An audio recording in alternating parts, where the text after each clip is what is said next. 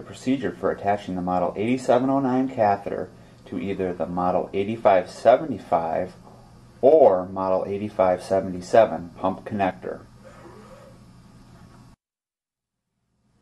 Due to the new design of the pump connectors, the technique of attaching the catheter to the pump connector has changed.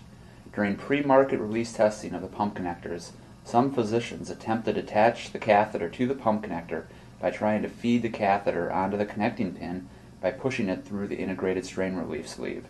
This technique will not work.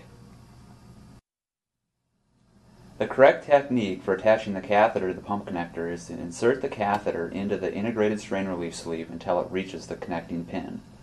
Once the catheter has reached the connecting pin, the strain relief and catheter must be compressed at the same time while simultaneously pushing the catheter forward. We have found that compressing and pushing the strain relief and catheter near the end of the connecting pin, followed by short, quick pushing motions, eases advancement of the catheter onto the connecting pin.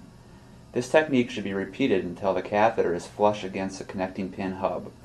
Once at the hub, the pump connector should be rotated to ensure that the catheter is completely on the connecting pin.